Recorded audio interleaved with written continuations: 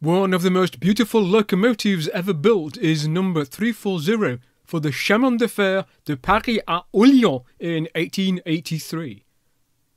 Number 340 was built to designer Victor Forquenot de la Fortelle in the 1870s. Born in 1817, Forquenot had trained under Jean Coquerel at Serang in Belgium and later trained as a draftsman in Paris.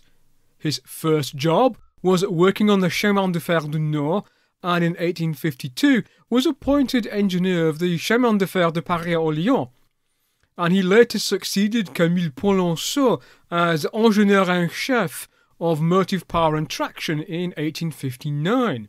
He died in post in 1885. Hitherto, most French express passenger locomotives had either been Cramptons or 240 long boiler-type locomotives, a type of locomotive which had all their wheels between the cylinders and the firebox. They were a compact design, but unstable at high speed. Therefore, Forquenot solved this problem of stability by adding an extra axle behind the firebox. This created a 242 locomotive, or in French parlance a 1-2-1, also known as the Columbia type. The first appeared in 1873, and the Paris-Lyon, together with many other French lines, including the PLM, built them for the next 20 or so years until larger designs were needed.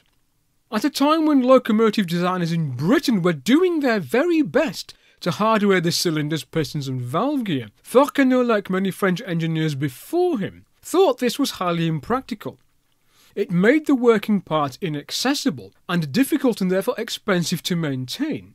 Thus Forquenot, like Polonceau before him, advocated not only outside cylinders but outside valve gear too, in this case a variation of the Allen straight link, the motion for which was derived from a return crank on the driven axle.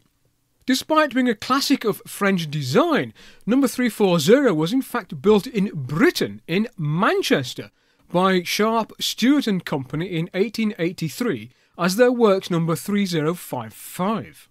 The Forquenot type was capable of handling trains of up to 200 tons at speeds of 50 to 60 miles per hour.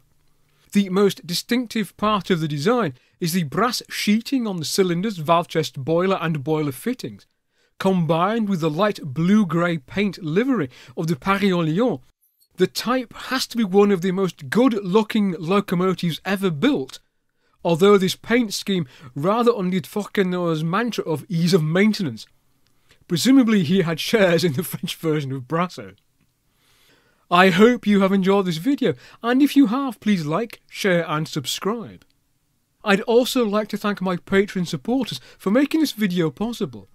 And if you haven't already, please consider supporting Rail Story for as little as a takeaway cup of coffee once per month.